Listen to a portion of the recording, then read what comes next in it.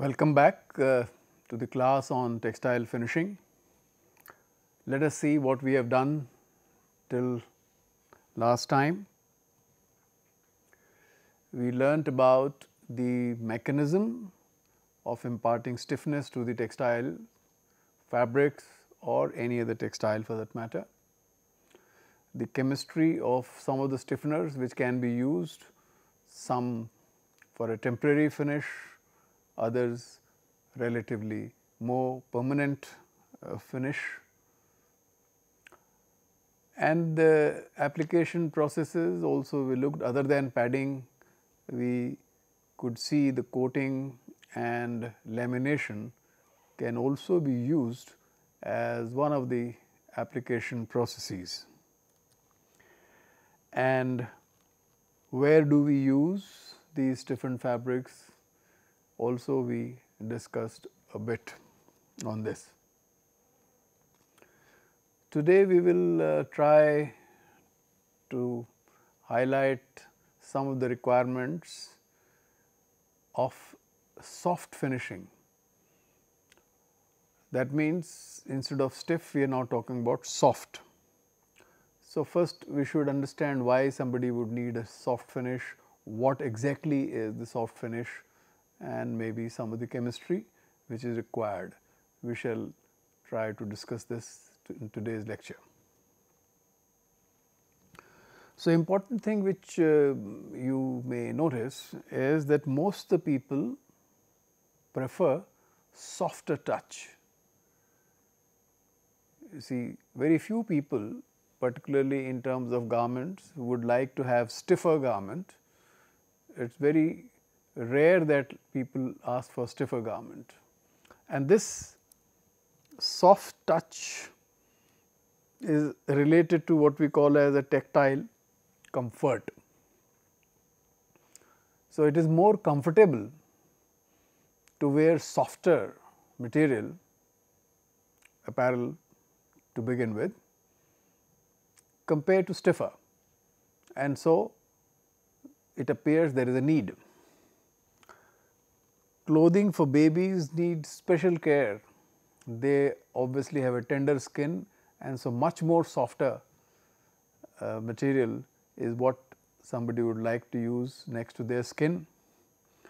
Towels, bed linen and other type of linen where drape becomes an important characteristic, the softness is something what people would prefer.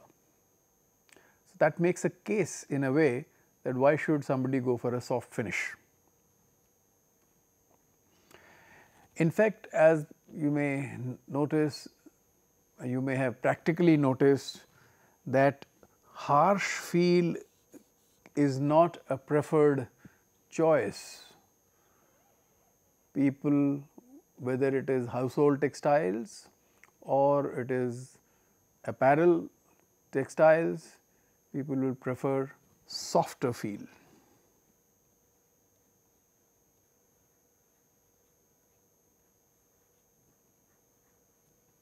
So, that in some way is the need of a user. So, from a user point of view, the touch becomes an important thing. So, every time you want to go and buy a fabric, the first thing that you do is touch, and you feel with your hand, is it softer or stiffer. So, hand is a beautiful equipment, shall we say, or a sensor which can very easily distinguish between very small forces, differences of forces and the resistances. So, some of the other terms which people may like to understand, if you want a good drape, stiffer material will not be able to give you the kind of drape that you want, or sometimes this is known as a fall. So, drapes and fall for curtains and other kind of upholstery may be very important. For wear aesthetics also, drape becomes an important attribute. So, these attributes, if these attributes which improve, they will improve whenever softness is imparted. So, you will have a better touch, nice feel, you would have better drape and fall of the fabrics. And so, it appears that we may like to actually impart soft finish. So, if somebody says that this actually is the unique selling point for softening, people like it and it must be done. So, very few people actually would want a stiffer finish, and therefore, in the finishing unit operations of the various types of unit operations in finishing, softening becomes an important finishing operation. So, if we say the same thing again, an important area of textile finishing, we would like to add, if possible, some of the chemicals which are called the softeners into the pad bath of the regular finish that you are doing. For example, if you are doing the crease resistant finishing, then we may like to add a softener if possible in the pad bath of the cross linking agent itself. But in case it is not possible, that you cannot add for various reasons, compatibility reasons or any other thing, then in that case it by itself will become a separate process. So, you will have to do it again and apply the softeners. So, what would be the mechanism for making it soft? Well, something to do with the bending modulus. Are we talking about again the bending modulus of a fiber or a yarn or fabric? What? So, if somebody says let us reduce the bending modulus of the fiber, that would mean that you are internally at intermolecular level wanting to change the morphology. For example, if people use plasticizers within polymer or fiber, it becomes softer, but that normally as far as textile finishing is concerned, we may not like to do. So, what we may like to do is reduce the bending modulus of a yarn without actually modifying the fiber, or a fabric again without modifying the bending modulus of any fiber. So, we are not really going to change the fiber properties, but we are interested in changing the fabric properties, that is the most important, and in case required yarn properties. So, how do we do this? How do we do this? It is the opposite of what we were doing for stiffening purposes. So, here we will reduce the friction. Friction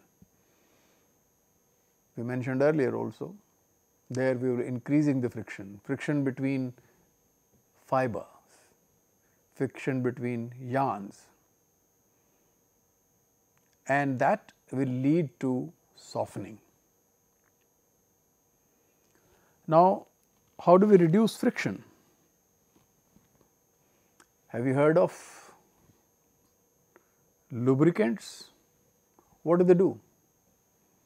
Lubricants, you add, in any kind of gearing systems which are moving, you add lubricants. What are they? They are basically oils, fats and waxes. They reduce, they function. How do they function? They make a film all around a moving part, and it is the film which gets the shear force, and the metal or a plastic or other parts do not touch each other. So, it makes a film and keep them separated. So, this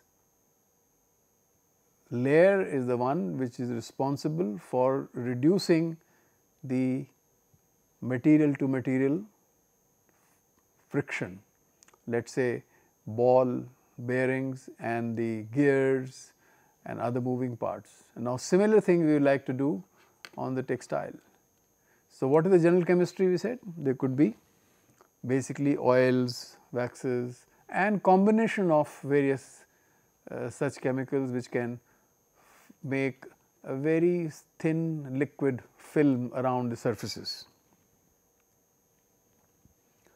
So, if you look at the textile, we obviously may not be interested in exactly what we are doing, let us say in a machinery parts which are moving, but intent definitely is to reduce the friction, all right. Must remember now, friction is a surface property, it is not a bulk property, it is the surfaces which have frictions. Whatever happens inside the fiber, the material is very different story, and therefore, we must remember this is also in a finishing treatment which is going to alter the surface characteristics of the fibers or the yarns. So, this is where our goal will be, and if you look at general requirement in any case which was with otherwise also, we need an interesting part of any chemical that is going to act like a softener will be the hydrophobic entity. Hydrophobic, in some sense you can also say oleophilic, but in our terms we like to use another term which you may like to remember is a hydrophobe. So, whatever this chemical is, this chemical certainly should have some hydrophobe, that is something which does not generally require like water. So, it does not like water kind of stuff. So, how do we get them? Some of these compounds which are being used otherwise can also be used to impart softness in the fabric. And how do we do that? By reducing the friction, by reducing surface friction, surface to surface friction.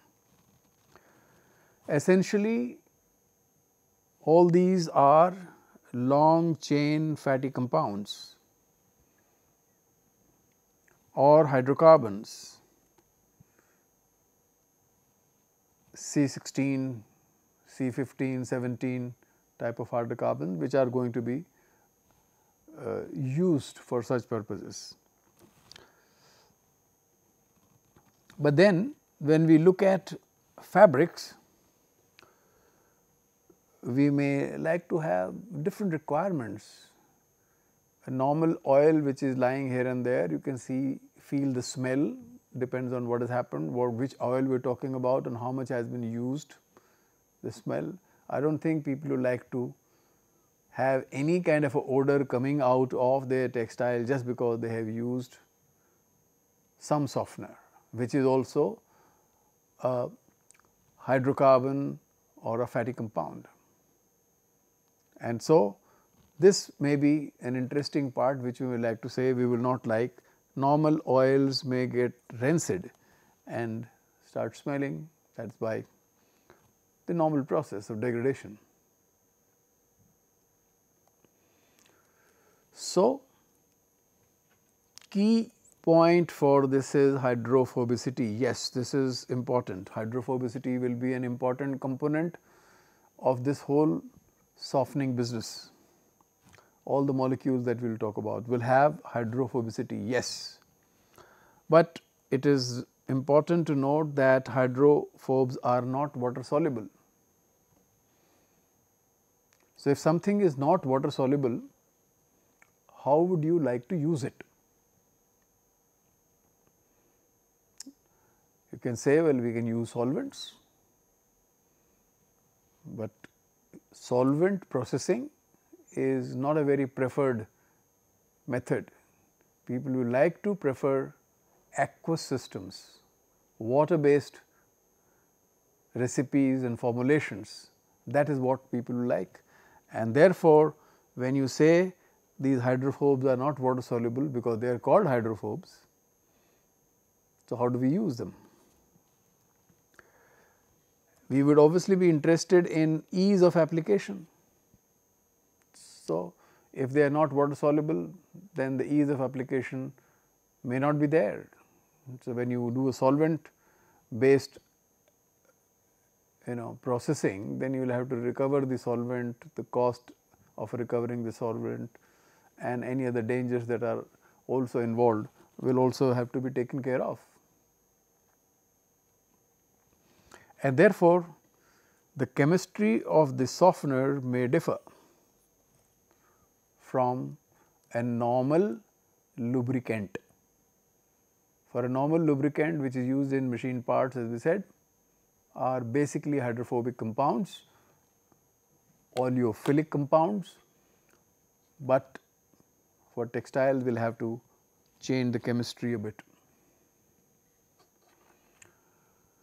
So, before we look at some of the examples of softeners that have been suggested for textiles, let us say as a user, what will be the requirements, demand of a user. So, one of the demand, now this user I am not talking about the user who is wearing the fabrics or the garments, but the person who is going to apply also is a user in some sense. So, you may look into what they call as compatibility. Compatibility means when you add, as I said, it is quite possible that a large number of softeners you may like to use them along with the main finishing operation. You can, as I said, do it separate finishing treatment as well, but you may like to use them along with whatever is going on. In that sense, the compatibility with whatever other chemicals are there will have to be checked, and which will be not same because you are using different types of chemicals, and so compatibility will have to be obviously checked. In case we are combining or otherwise also, we may like to look at their stability at higher temperatures. Let us say you are doing a pat dry cure operation along with a softener which by itself may not be reacting, but it has to withstand that temperature. If that is true, then we will have to look at the temperature stability as well. It has been seen that some of the chemicals by themselves, the stability related issue, thermal stability, but they do have a tendency with time also to get a bit yellow. So, yellowing could be tolerated if you are looking at a dark shade fabric garment, but if you are processing white or pale shade, very pale shade, then yellowing may not be a preferred thing, particularly definitely not for the whites. This is also a part of, in a way, a long term compatibility issue. It should not change the shade or the fastness, whether it is a light fastness or the other fastness properties. It should not affect the fastness property of the light, the dyed material. If that happens, then obviously it is not a good idea to have such type of a chemical. Some more properties. It is interesting that most of these materials may have a tendency to foam. So, one will have to see they should not foam too much, because if they do foaming and unless it is a foam finishing, where of course we want a foam, all other things are non-foam, low viscosity application systems, and there we would not like things to just keep foaming. Yes, this of course anybody can say that should not be a chemical which is toxic in any manner, and so that somebody has to certify. Today everything that we use, we would like to question, is it biodegradable or not?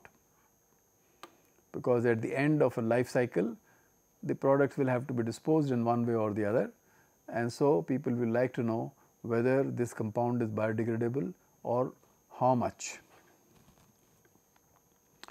Well, this is again related to environment. The green chemistry means that not just the application, but even manufacture and later disposal, all of them would come into the part. So, biodegradability is important, the green chemistry, that how much energy you have spent and how much pollution you have created while you were synthesizing this compound also may have to be checked. Emulsion.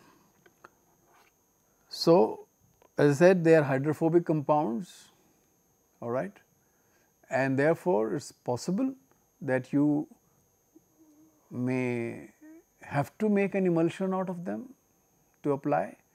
So, compounds which are not water soluble will have to be, but they are useful otherwise as a softener, we may have to go for emulsions. When you make emulsion, then you have to talk about stability of emulsion. It should not happen that you make an emulsion today and after 2 days you find that the emulsion has broken down, and which will not be a good idea at all. So, we want to know something which is interesting for us. Softening treatment of the textiles, is this a bulk property change or a surface property? The bulk property or a surface property? So, you must remember, we are not intending to change any bulk property of the fiber. Therefore, we are only interested in surface. So, we modify only surface.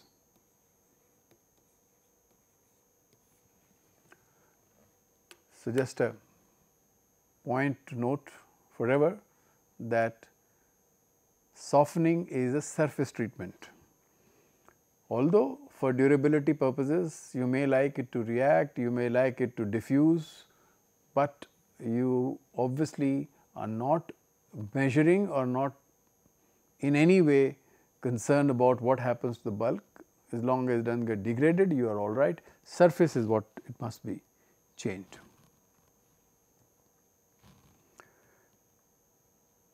So, based on the chemistry of the hydrophile, what is this hydrophile coming from? So, if we represent a hydrophile as a long chain,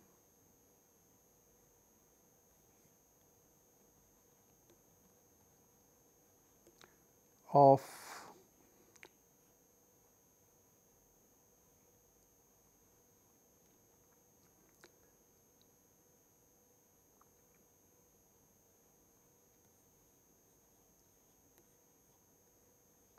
so we said hydrophobe is an important component element of a softener, and we also said that this is not water soluble by name itself and the character also. So, what do? We add a hydrophile. A hydrophile is the component which likes water. So, imagine now, although our purpose is going to be served of reducing the friction by the hydrophobe, but to make it, let us say, applicable through aqueous system, these compounds are attached with a water loving group, and that way you can make them water soluble. Therefore, you can apply through aqueous medium. So, hydrophile is important, is that right? So, based on the nature of the hydrophile, the softeners can be considered as anionic softeners, cationic softeners, amphoteric softeners or non-ionic softeners, right. So, this is an important thing. So, you have a long chain connected with some hydrophile. Do you remember something? What kind of compound these could be? So, you have an anion attached, then it will be anionic. If it is a cation attached, then it will be cationic. Amphoteric obviously means that the same molecule has a possibility of having a positive and a negative ion. So, ionic compound, these are ionic compounds and therefore, their water solubility is high. Of course, the solubility will depend upon the length of this chain as well, but if you do not have this, then they are not water soluble. So, that is the chemistry, and based on this their thing. Of course, in some cases we may prefer to have only non-ionics, but still we like to have a hydrophile which is water loving, but is not ionic, right. So, this is how we look into it. So, now we understand why hydrophile, otherwise they will not be water soluble. Okay.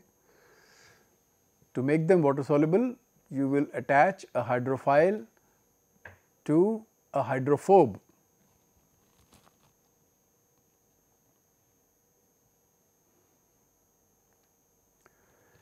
So, these are therefore hydrophilic softeners in some sense, right, hydrophilic softeners. They like water, but we know what it is, a long fatty chain attached with a hydrophile. Okay. So, the question that was there which can be asked now, whether they will reduce the surface tension of water, whether these type of agents which we call as a hydrophilic softeners, which have a hydrophobe and a hydrophile, will these reduce the surface tension of water? Yes, they will.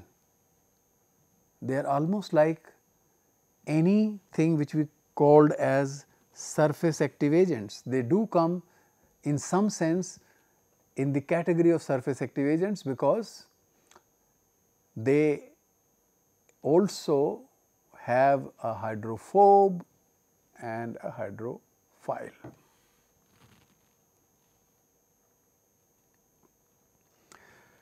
So, this is again a recall, maybe you have learned somewhere at some time. So, these are surface active agents, and surface active agents also have a hydrophobe and hydrophile. They reduce the surface tension. And how do they reduce the surface tension? A surface active agent, how does it reduce the surface tension? So, let us say this was our molecule which has got the hydrophilic part here and a hydrophobic part here. So, if you put it in water,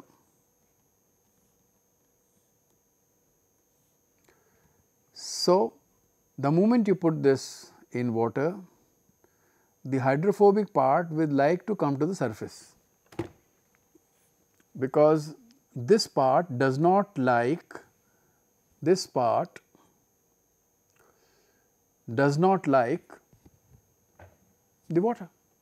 So, it wants to get out of water, right. So, they are therefore surface active.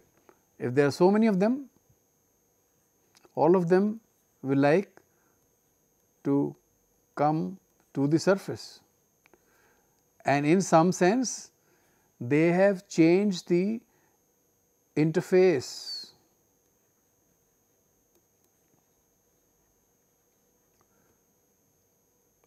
energy or tension of the water, and this is how they can reduce the surface tension. Normally, because of surface tension, the water would have the meniscus of this type. Okay. But in a way, these molecules are going to push this film or the interface outside, towards the outside. So, that is how they reduce the surface tension, and these softeners also will do the same thing. Okay. Will they demonstrate micelle formation? What is a micelle formation? A micelle formation is when there is no space left for them to rush out, then what do they do? Then they will have to, as there is an additional, you have kept on increasing the concentration, then this molecule does not know what to do. So, if that condition comes, this part loves water, this part love water, but this part does not. So, in some sense there will be a hydrophobic interaction, and the hydrophobic part may like to come near each other and help in the formation of what is known as a micelle, because you have increased the concentration. There is no surface available through which they could satisfy their energy levels, and therefore, they will make micelles. Now, these micelles could be spherical, lamellar, all those things are there, but they would definitely, and this obviously is why it is thermodynamically more satisfying. Therefore, you will form a micelle. So, in our case, which is a softener, something like this you can expect whenever the concentrations are going to increase in solution. So, they also have what we define as a critical micelle concentration. If you plot concentration of a surfactant, or in our case it could be our own softener, and measure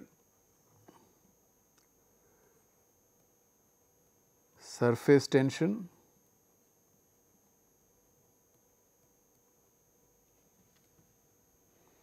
so as we said, surface tension will reduce, it reduces, but after some time it cannot reduce further. That is the concentration where the micelles will start forming. Therefore, it is called the critical micelle concentration. They are not bad. Micelle formation by any means is not bad, it is okay, as long as we know how to handle, because this bonding is not a very strong bond, it is just an arrangement, because there was too much of water all around and only some part of the molecule likes the water, and so you have this micelle formation, right. So, we can just in a way we are revising that something like this can happen.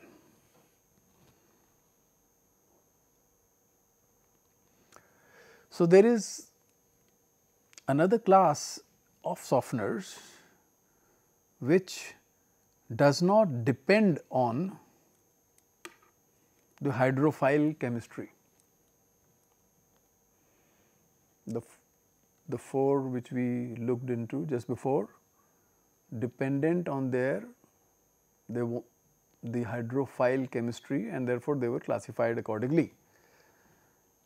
Now, they do not believe that they should be soluble in water. So, if they are not soluble in water, then what happens? So, some of the compounds that we look at are siloxanes, silicon based compounds, or polyethylene. Polyethylene also hydrocarbon, a long chain hydrocarbon. If you do not attach any hydrophile, it is not water soluble. So, what do? We apply them as emulsions. So, an emulsion is prepared in any aqueous system, and that emulsion is applied to whichever process, pat dry cure or any other process, that could be exhaust process, they are applied. Once they go onto the textile, then obviously the emulsion breaks, the water evaporates, and the compound stays onto the textile. How is emulsion formed? How is emulsion formed? The emulsion is formed by another surface active agents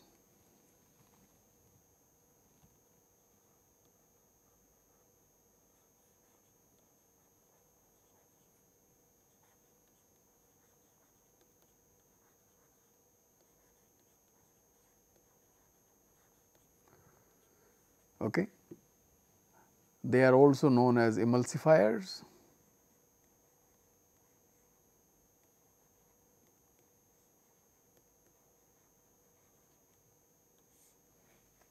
And what are they?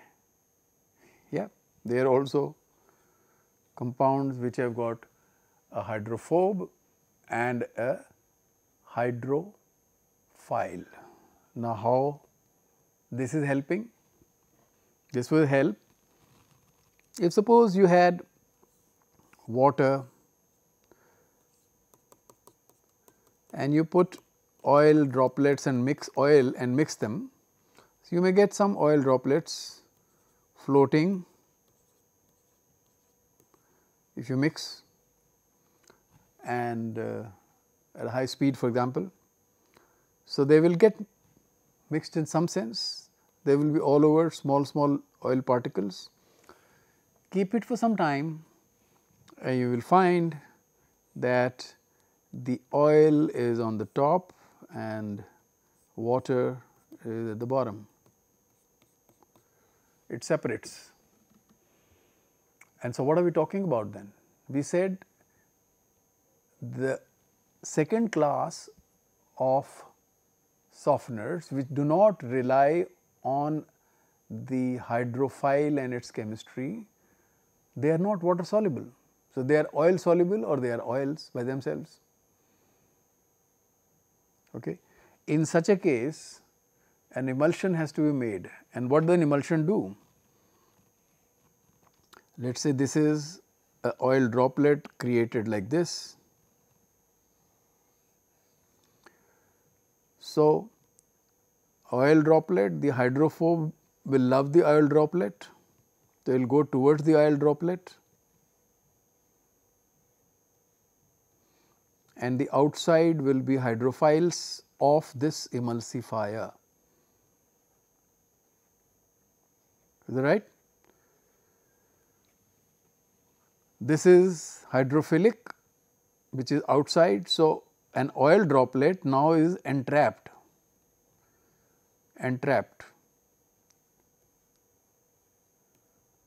within the group of molecules. Now, this is in some sense a micelle which has entrapped the oil droplet. Now, this whole thing is as much stable in the whole water condition. So, you will have so many oil droplets which will be kept separated and thermodynamically satisfied by the use of emulsifiers, which are surface active agents, and so emulsion forms. So, once you form the emulsion, whether it is a silicon based system or it is polyethylene based emulsions, these can then be mixed into aqueous systems and can be applied. So, we have now two types. One type of a softener are which are the hydrophile is chemically attached to them, other is no hydrophile, does not have any hydrophile, but they can be emulsified and then applied. So, today for some time we will just spend some more time to look at some of the examples of anionic softeners.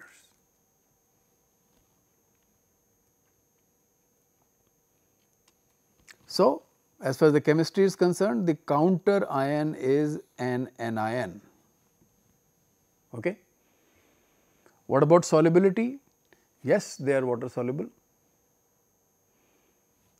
Because they are water soluble, so you have no problem as far as thing. Of course, in every system, as we have said, if they are water soluble, is because of the ionic nature, but if you keep on increasing the concentration, there will be a time when they will form micelle, and if you go further and further, they may not be able to be, they can just get out of the system, separate out, phase separate out. So, obviously, you have to, but generally it is a good solubility. That is why we added an anion. So, remember one thing, ionic compounds are water soluble, remember. Any time when you find a dye or thing, you add solubilizing groups and they are ionic. So, well, the simplest example could be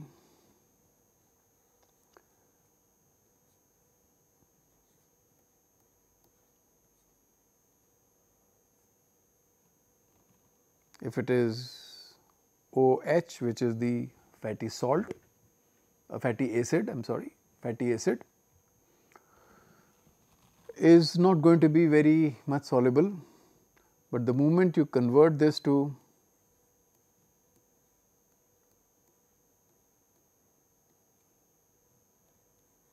a sodium salt, this will be water soluble, all right. So, solubility is here because of this hydrophile, and the softening abilities come from this R, which is obviously a hydrocarbon.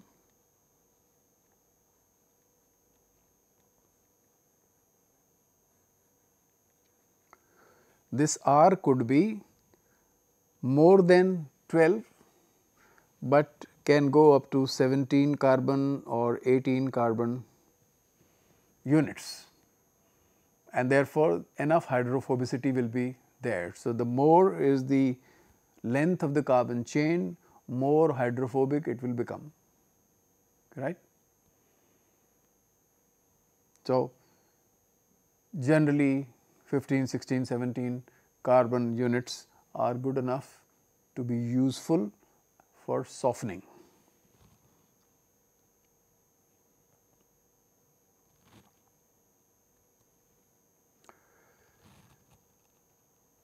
You remember the compound that we just discussed was almost like a normal soap. The soap, a fatty sodium salt of an acid, fatty acid. But there was a problem. What was the problem with them? The problem was hard water. Instead of sodium, if it becomes a calcium salt, then it would, or a magnesium salt, it would precipitate, and so you require a softening treatment for the water, not just the textile. So, if you get a soft water, this works. So, therefore, some of the chemistry was changed of the hydrophile. Instead of just having a sodium salt of an acid, you said if we make sulfates, then good amount of this hardness related problems can be tackled. And sodium salts of fatty compounds, sulfates would be something like this.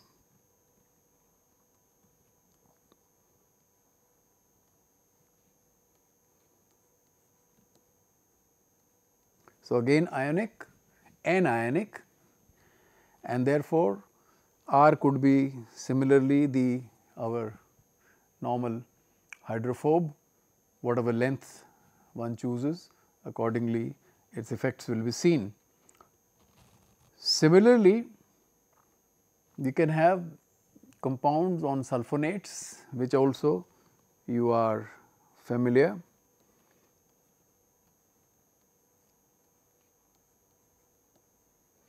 So, again there is an anion here and R is a flexible hydrophobe.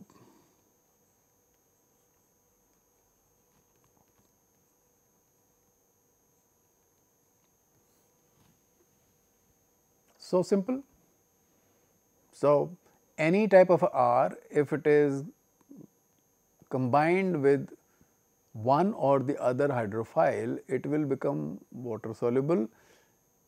This water solubility will ensure that it can be easily applied, and the R part, which is the hydrophobe, will do your work for doing the reducing the friction. So, theoretically in this category also there are many options are available. It is not just the 3 types. The R changes, the various kinds of chemicals and the acids can change, and one of the other interesting options people have been using is with the help of, let us say, a succinic acid. Succinic acid is simple. So, you got 2 carboxylic groups attached to a simple compound like CS2CS2. Sodium salts of succinates, sulfonic group is here, and there is a hydrophobe here, hydrophobe and a hydrophobe here, which you can term as R1 or R prime and R double prime, and this succinic acid has reacted with this hydrophobe in this manner. It is also interesting compound because this compound had the hydrophile in between 2 hydrophobes. So, it is a very different. So, some attachments and attraction etcetera are in the middle of the compound, So, that is also interesting compound. So, people obviously have been looking at the possibilities of introducing many more types of compounds, but we are just looking at some of the examples of the anionic type softening agents. Remember, we are not talking about water softening, we are talking about the fabric softeners, textile softeners. Last few comments for today. When we talk about compatibility, what type of chemicals are we looking at? This anionic compound, so you can be very sure if in the solution anything that you use which is cationic, then anionic softeners are out, you cannot use them, right. The hardness, sulfonates can tackle the hardness, but one would prefer when you are doing a thing, if the water is as less hard as possible, that will be a good idea, although the fatty acids salts will have problem more than sulfonates. This is how the thing goes. Which fibers? Theoretically, as long as the chemical is able to go. So, you have an anionic dye, this is also anionic, compatibility issues are not there, anything anionic, it will follow the same path as the dye, for example, will follow. Okay. So, you can add this in the same bath, the dyeing is happening, along with this also will get attached. However, if for example, you have a situation where the fibers have a positive charge, like in acidic medium, any protein fiber would have a positive charge. So, they will have an affinity, more affinity to go towards them. So, this will be some binding taking place, all right.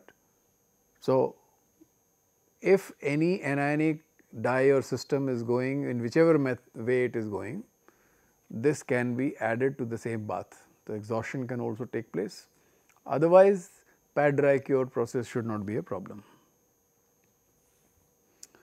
So, a few more sentences on this bonding. So, we can expect if it is a cationic site on the fiber, it will be electrovalent bonding, salt linkage, but if it is like a direct dye going to a cotton and you also have a softener going to cotton, gets exhausted. Once it gets exhausted, after that the bonding will be based on, let us say, van der Waals forces. The whole hydrophobe in a way would be, the molecule will be attached in some sense. It is a long molecule, diffusion may be not so easy, because a long molecule, but part of it will be obviously adhering to the surfaces, and the water solubility is there, but if that becomes an issue, durability can also be a thing. So, from bonding point of view, you are looking at basically generally for the main hydrophobe as van der Waals forces which can handle, get attached. How to apply? Well, exhaustion is definitely a possibility.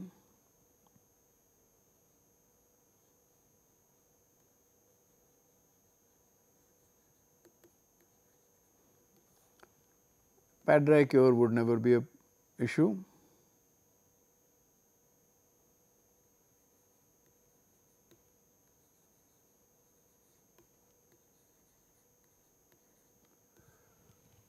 If somebody asks, do we require curing to fix an anionic softener?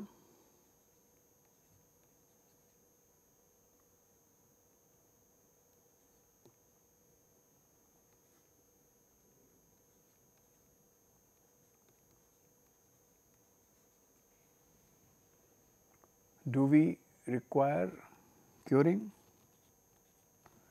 Normally, the kind of example that we have seen, you can understand, there is no covalent bonding happening with the softener here. But if your other process requires curing, let us say you have added the softener in cross-linking agent recipe, then the cross-linking agent requires curing. We only hope that this softener will not degrade during this process, that is all, but no other reaction will be possible.